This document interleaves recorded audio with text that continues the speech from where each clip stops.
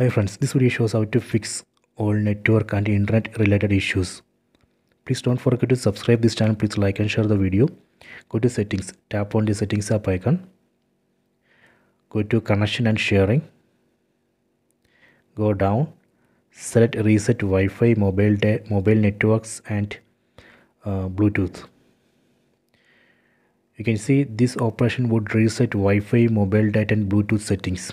So that way we can fix all network and internet related issues. Let me tap on reset settings button.